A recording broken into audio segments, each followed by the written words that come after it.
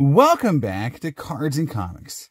Today I have a video that's been a little bit of a long time coming. It's been one I've thought about making for a while, and I thought, well, I might as well, as I'm reorganizing and cleaning out my collection a little bit, I might as well make my video about why I've stopped prospecting or super collecting Pirates cards and what happened along this journey, why so many mistakes were made, and why I've completely changed how I collect after about the 2013-2014 time period.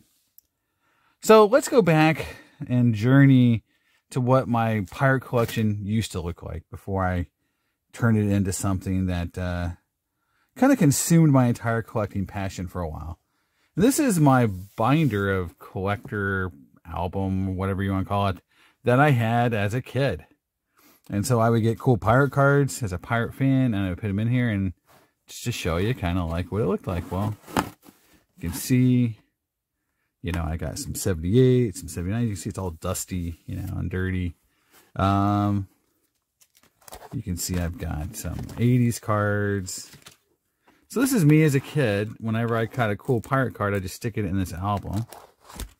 And, you know, like I go to shows and pick up, you know, cards, you know, and then as a 90s collector, I was a fan of Brian Giles. He was kind of like the first big star we had after the whole Bonds and Bonilla time period, you know, like we had, we had Brian Giles, and then he was traded for Jason Bay, or I think something like that. Anyway, we had Giles and we had Jason Bay. So you can see I had a big Giles collection. You know, this is like, you know, actually it's kind of cool. I didn't realize I had a cool museum artist proof, or that's actually just a museum card. So I'm just going to keep that because that's kind of cool. You know, here is, you know, Giles as a pirate. Here's a card numbered. I mean, you know, this card right here is numbered right here. It's numbered out of 52. So, I mean, yeah, some of these cards are kind of cool. I mean, they're not just, you know, run-of-the-mill, you know, commons and stuff. And then here's some Jason Kendall cards. So just to give you an idea, like this is how I started collecting pirate cards. Here's a cool Y-axis silver from Fractal Matrix. So I was really into, you know, collecting, you know, these cards and really wanted to have cool, you know, there's an international pirate cards. I mean, this card's pretty cool. I don't even remember what set that is. I mean, it's from a cool Pacific set. It's actually a team checklist, I think. So again, you know, I was, you know, super collecting Jason Kendall cards. And again, you know, some of these cards are actually pretty cool. I mean, I don't see like a Flair Brilliance Gold 24 karat or something kind of crazy. But I just got a Flair Brilliance Gold Jason Kendall. It's coming up in the Warren. But like, here's Warren Morris. Like, this guy was kind of my first prospect of the Pirates as a collector. This guy completely tanked and didn't do anything. Should have been a big warning. You know, but here's a bunch of Warren Morris cards, right? And he never did anything for the Pirates. Chet Hermanson, again, another bust. You know, gold medallion. Chris Benson, who actually had a few good years, but was never the player he's supposed to have been. His wife got more attention than he did as a player. So again, you can kind of see me going through here, and then Kevin Young, and so on and forth. And actually, here's a Brilliance Gold Kevin Young. Look at that. I should probably keep that and probably take it out of here because that's a cool card. So I mean, like, I haven't looked at this in years, or like over probably 10 or 15 years. So I haven't really seen these cards or thought about these cards in a long time. So this is like sort of what I thought a super collecting was. But then prospecting happened. And then I got obsessed with buying the rookie cards of Pirate Prospects. And I honestly have a lot of the vintage. So I spent a lot of my years collecting vintage cards. And so in around that 2010 period, I was like, you know, I got to be I saw a lot of blowout forum threads and people super collecting, and they had both rookies and prospects. But I really thought prospecting was going to be, you know, this big thing because I thought, okay, you know, I could make money at it. I could take these cards and then, you know, sell them at a later point if, you know, these guys become huge stars and Hall of Famers and whatever. And as I go through the journey, I'll tell you, like, it was a combination of, you know, obsessive OCD behavior in combination with, obviously, a lot of failure from the prospect side of it, from the players, but also sort of like my dissatisfaction from my team I was following. So here we go into this harvest of broken dreams here. And we start with Joel Hanrahan. I mean, a reliever who had a couple good years. And here's a, you know, a tier 1 number to 10 auto. Here's a platinum mini out of, I think, 2011 or 2012. Yeah, 2012 numbered out of 5. And so these minis were out of 5. I don't think they do these minis anymore. Here's a really cool, out of, I'm sorry, this is, yeah, triple threads. These are the game used, I believe, jerseys out of the All-Star game. So, you know, this is definitely a cool card. I'll turn down my my video game for a minute. Sorry about that. But yeah, like these are cool. But they're rare. But again, the reason I'm showing this to you is because it wasn't just prospects. I also got obsessed with like modern pirates, like the coolest, you know, awesomest, you know, cards of pirate players from modern became a big deal. I was buying superfractors and these patch cards of players who really were just not players you'd want to spend hundreds of dollars on, and sometimes I was. Here's a good example of rookie. So here's Nick Kingdom. So this is the red refractor. Again, this is numbered out of 5, 4 or 5. So even back then, you got to remember prospecting back then, even though it costs more today, if you go back to that time period, everybody was prospecting, I think, more heavily. And they were all, it was more obscure. Like you didn't have the information like you did today, where everyone knew who the good players were. And pretty much people were just prospecting on anyone. And if they were in a Bowman Chrome set and they had something written good about them in an article or whatever, or they were from the team you collected, you just went hard after them. And these cards like this were, you know, like not, you know, $10. These were like, you know, $100, $200 cards for a player that no one's ever heard of, Nick Kingdom. You know, red refractor. Here's a, you know, a red wave out of 25. So that's the thing you'll see is like the OCD part is, yeah, there's a Donruss. So you can see I'm collecting tons of Nick Kingdom. And here we go to Matt Haig, you know, orange refractor. Or yeah, no, this is red. I looked orange on screen, and so this is red, number 1 of 5. So again, another red refractor, which are some of the most rare, and if you know, for any player, they're expensive. Even today, a no-name Bowman Chrome prospect that's red or gold still brings some money, just because people take a chance on those, because those are the most, you know, hard to get. Mel Rojas Jr. didn't do anything. I think he was actually traded. But here's the black status, numbered out of 5.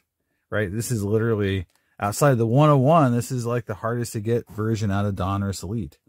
You know, here's Dilson Herrera. Like, you know, like, who's that guy? You know, I don't even remember some of these guys. I was just like, okay, they're a pirate rookie. You know, I'm going to get, you know, here's a Bowman Chrome auto of his, Wyatt Matheson. You know, he played a few years in the pros. I forget his last year, but he actually played a few years. So it was always a backup. Again, another red refractor. So again, even if you take $50 to $100 for some of these cards, another, some more Mathesons. Jose Osuna. I mean, you know, he had his day in the same. Jacob Stallings, which actually I think he still might. He played pretty recently. He still may be in the league. Again, 3 of 5, another red refractor. You can see how many red refractors I've got. And I don't know if anyone really ever wants these cards. This is another thing too, is I'm showing this video is just to kind of show you the depth and just craziness the collection got into. But the biggest question I have today is, are these cards still, you know, collectible? Like, can I actually sell these cards? Does anybody still want these cards? You know, like, is this something, or are these cards all dead? Yeah, here's another guy, Jeff Locke, who was supposed to have been pretty good player, pretty good pitcher, chrome auto. I don't think he ever really did anything in the pros. Here's Robbie Grossman. Grossman actually has bounced around, plays on some teams, but again, just a base auto there. Willie Garcia, again, another red refractor out of 5. Jonathan Sandfirst, I think this is out of 25. Here's a gold. Logan Pevney, I don't even know who that is.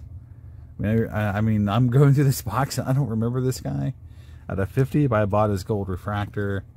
Eric Wood, I mean, it's just goes on and on. Jimmy Ryder gold. John Kuchno red. I mean, I was obsessed with red refractors of Pirate players, so anyone that would pop up, I would grab. The amazing Barrett Barnes out of Bowman Sterling. I have no clue. Charlie Moore, I don't know how that stuck in there. A guy who actually made the majors. That shouldn't be in this box. Alex Presley, who actually came up for a while.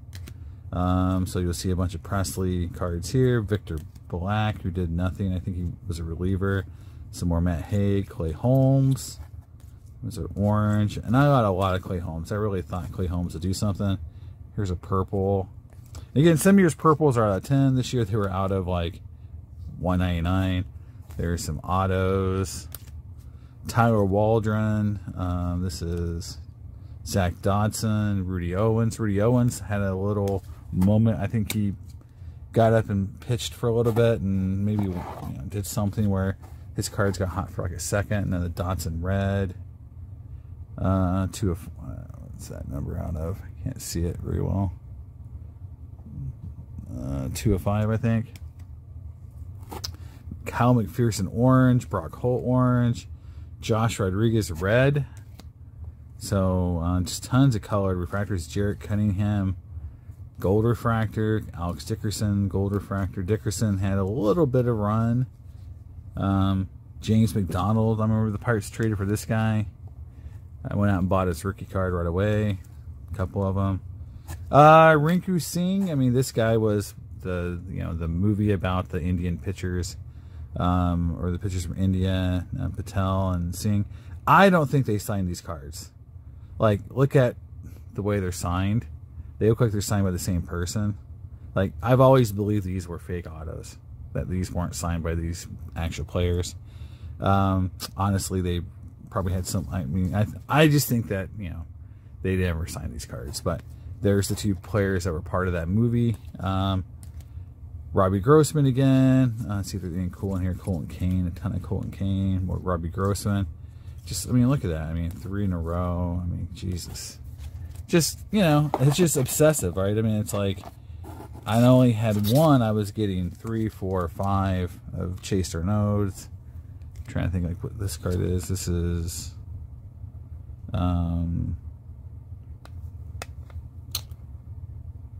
Evan Meek, he was a reliever. So, yeah, not... Oh, and then it comes down to, like, this is, like, a good example of... and this is really broken. Okay, guys like this. Jose Tabata. So, when the Pirates started getting good again with McCutchen and all those guys, Tabata, Starling Marte, who's actually a good player. But all these guys came up, and so I just started getting all these guys as rookies, and started collecting them. Tabata was the guy that was supposed to have been... They signed him early to a big contract. This guy was supposed to be great. Then he had this weird thing where his wife, like kidnapped a baby or something to try to blackmail him or something crazy. Just some awful story. And then, like, he just kind of faded away. Like, I mean, here is a triple threads patch auto of Tabata. I mean, it's just going to get crazy on Tabata. Here is a, I mean, he was an Allen and Ginter. He had a couple of good years. I mean, he actually played well enough to get that contract. But here he came over as a Yankee. There's a gold and a regular refractor of him. Again, here is another auto. Here's a gold Tabata. It's like this guy was supposed to have been, a really good player. And then he ended up just, I mean, basically disappearing. I mean, I got just a lot of base cards, but then you'll see every once in a while, you'll see like here is an X-Fractor of him. So it's just like guys like that. over and over and over just kept, just flaming out. And I just think it took me so many years to learn my lesson. Like, Rudy Owens, here we go. Just like, why do I have 4 Rudy Owens Bowman Platinum autos? I mean, it's just, why isn't one enough? It just, here's a guy, Tony Sanchez, Bowman Chrome Blue auto, and a regular auto. Like, he was, I think, a first-round draft pick back when they drafted players based on price. McCutcheon was the guy who broke the mold.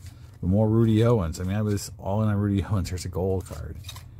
Nick Kingham, more Nick Kingham. Look at that. I mean, 3 blues in a row. I mean, there's a red to 25, right? Just, and, I guess in my mind I'm thinking like, well, if one of these guys really hits, I'll have, all the best cards, right? I mean, I will have, everything that you would ever want for some of these guys. Shane Baz, and this is, like I said, I think that I just stuck this in there. Shane Baz, who's now 6 years past being a prospect. Then here's a Sterling Marte. So I think these are just kind of stuck in here. But again, a green X Factor. This guy's a good player, but his cards aren't worth a ton for a guy who's probably generated a lot of seasons of 3+ WAR. But here we go, Willie Garcia, Nick Kingdom. Now here's something that is kind of cool. Like when the Pirates got good that year, they made the playoffs and beat Cincinnati. I thought about doing the entire Topps set, Pirate team set in the black. So the blacks in this year were numbered out, I think, 60. So these were 2011 blacks. And so I've got Neil Walker. There's Pedro Alvarez, who was a guy that, thank God, because I would probably have, lost my house if he had a lot of Bowman Chrome, because he was a guy that was an exclusive through, I forget the name of that set, but he got exclusive deals early on, and never had Bowman Chrome cards. Like he never had like a lot of the base rookie stuff that came out. You had to wait till he had his first Topps cards to really collect him, and that really saved me a shoot ton of money, because I know I would have bought everything of Pedro Alvarez when he first came up. And he came up, had a good season, and had another good season, okay rookie season, and had a good sophomore season. And everyone really thought he was going to do something. And he just turned into a big turd. And, he was a very hyped guy. So there's Pedro. Neil Walker was a good player for a lot of years.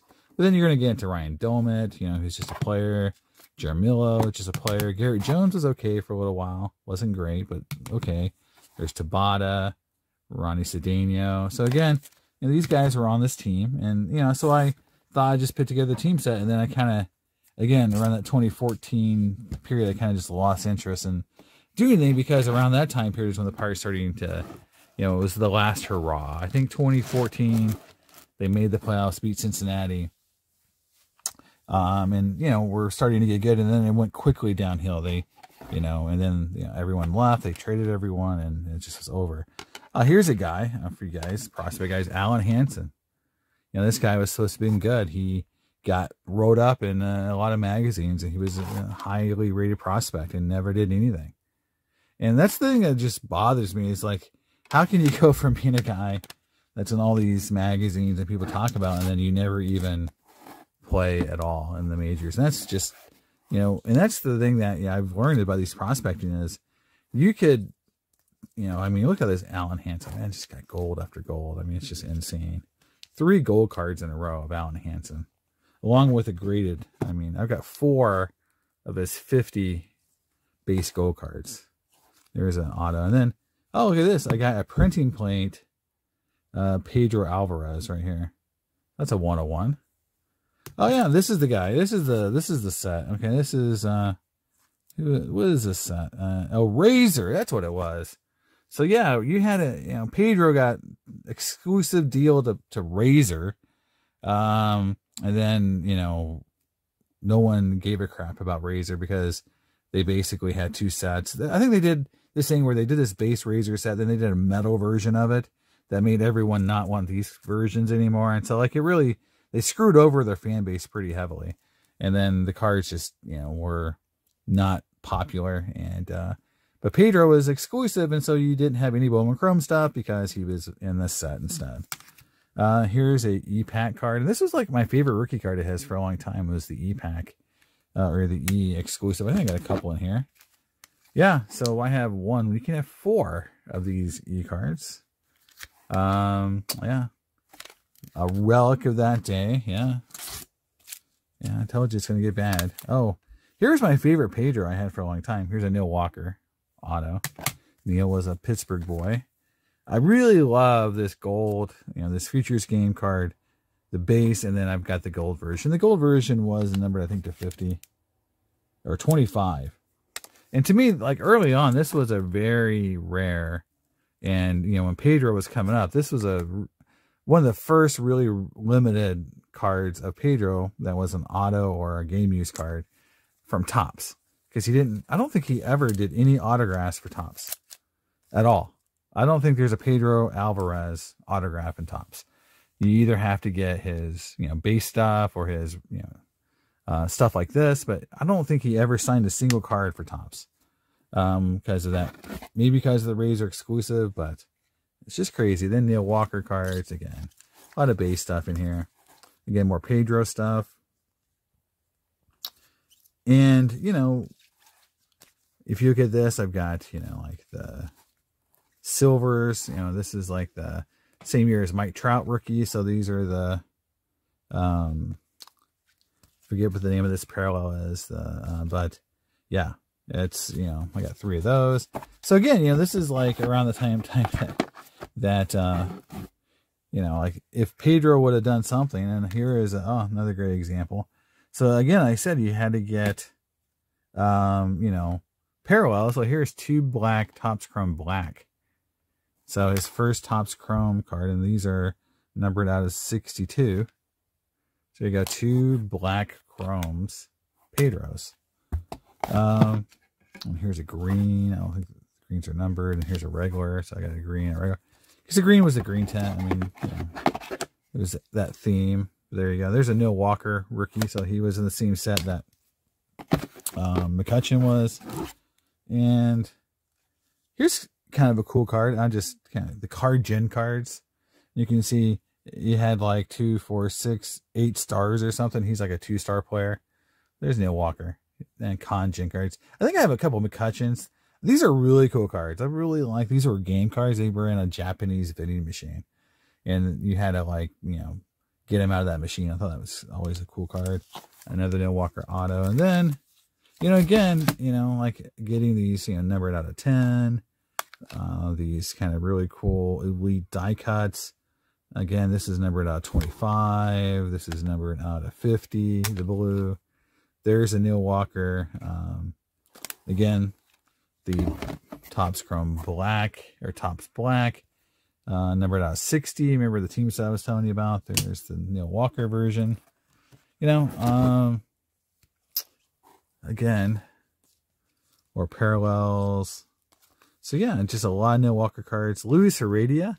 I remember going to a Chicago show, and there was a guy, and I think it was because big dealer, and he I think his wife's sister was related to Luis Heredia, and so he had just all this stuff. And I remember thinking like, well, I got a lot of stuff from Heredia too. And we were talking about how good he was going to be, and we were pumping each other up. And then the guy never did anything that I can remotely think of as being, valuable to the major league. I don't think he ever made the show. But there's a blue chrome, there's an orange. So I mean, it's not great that he never even made the majors. And then more Heredia. Oh, there's the Stetson Alley. Stetson Alley, I used to have. I don't think I do anymore. So I actually sold, one of his cards. I used to have the red auto out of Bowman Chrome. So like I'm not sure, but like this card, but the red auto. And So Stetson Alley, you know, here's some cool cards. Here's Elite Autos, another Elite Auto. You know, here's a Bowman Chrome Auto.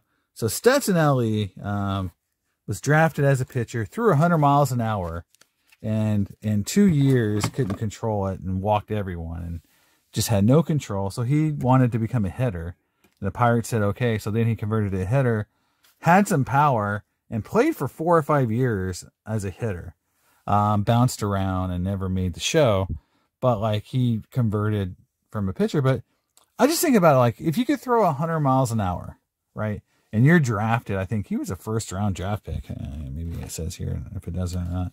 But, like, you know, if you're drafted, number 2, you know, by the Pirates, and you throw 100 miles an hour, I mean, it says, you know, he was 9-1 with a 1.29 ERA, fanned 134 in 60 innings in high school.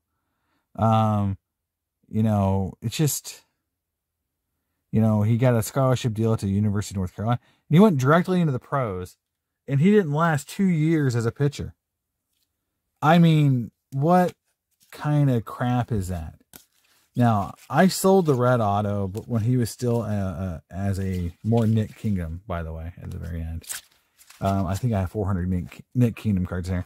But if you think about it, like at the very end, the Pirates draft this guy, number 2, and they let him go from being basically one of the most dominating pitching prospects to just converting to a hitter and, you know, being just a guy. And that's sort of what the microcosm, what it was like collecting Pirate cards, to where their organization was so bad at drafting and developing players that most players, when they left the Pirates, became good. A good example is Garrett Cole. Garrett Cole was a mediocre Pirates pitcher for a lot of years. Like, he was okay. He had good stuff, but didn't do much with it. Goes over to Houston, becomes an all-star, then goes to the Yankees, and he's going to be a Hall of Famer, right? And what I told you, I've got a box of good stuff, right?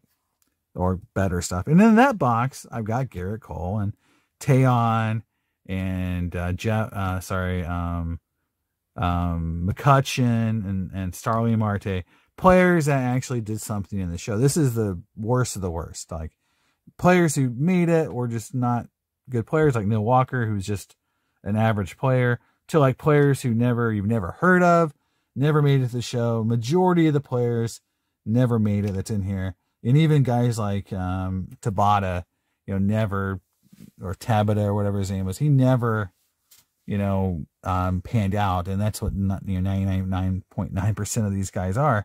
And this box is a really good example, is that I'm going to tell you, in this box alone, there's probably $2,000 to $3,000 of 2010 money in here ish, maybe more, because of all those red refractors, some of the autos, and just the sheer volume of some of these guys.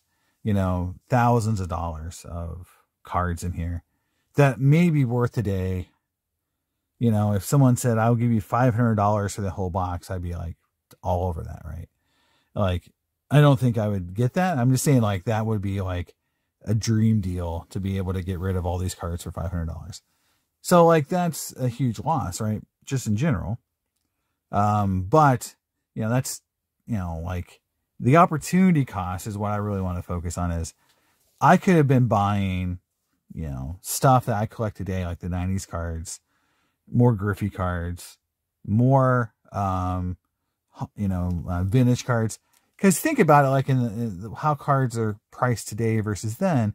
Think about like what the 90s cards were priced like in 2010, 2008, 2012, compared today, and what $2,000 or $3,000 of that money back then would have bought you in 90s cards and cards I love today, Griffey cards, and even vintage cards. Like, that would have been such a better thing for me to do. Like, I don't know why I got so stuck and obsessed with buying these cards and trying to do something like this.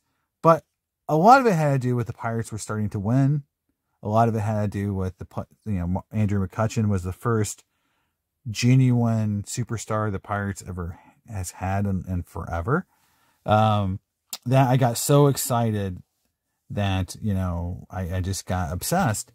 But then when I saw how terrible they were at developing players, how terrible they were at drafting, how they're still they give away almost every one of their players that has turned into something for the most part, that it just soured me. You know, when they traded McCutchen away, when they, you know, the Garrett Cole trade, the Tyler Glasnow trade, which is probably one of the worst trades, you know, ever made. You know, just over and over and over, it just really soured me. Like I'm a Pirate fan today, but I don't have any inkling that the team is ever going to go over the hump if they don't change some of the owner management structure. They've not figured it out. They're not the Houston Astros. They're not Kansas City. They're not like these other teams that's won something, done something with talent without a huge budget. They just don't know how to do it. And looking through this box of cards, you can see how terrible the Pirates were at drafting and developing players. They just suck at it. And I got tired of doing that. As soon as McCutchen was gone, you know, that was kind of the nail in kind of this collecting like this.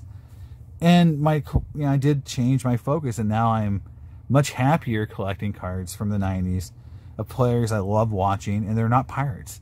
And I did get really obsessed with just the idea that everything had to be a Pirate. So this is just sort of my video out there, just showing you guys, like, sometimes you can get obsessed with something and it's not healthy, it's not good for you, because in the end, I'm looking at this going like, man, I could have done something so much better with this funds. B, even then I should have realized, like, I don't need 4 or 5 cards of the same card of the same player over and over and over. Like, why was I buying 5 Rudy Owens Bowman, you know, Sterling autos, or 4 Allen Hansen gold refractors? You know, it's just, that's not good. That's not, you know, that's obsessive. That's dangerous to do stuff like that, because you're just becoming so obsessed with having to own every one of them that when they come up for sale, you just, I gotta buy more, I gotta buy more. One wasn't enough. And I think nowadays, when I look at my Griffey collection and my Frank Thomas collection, even my vintage collection, I only want one.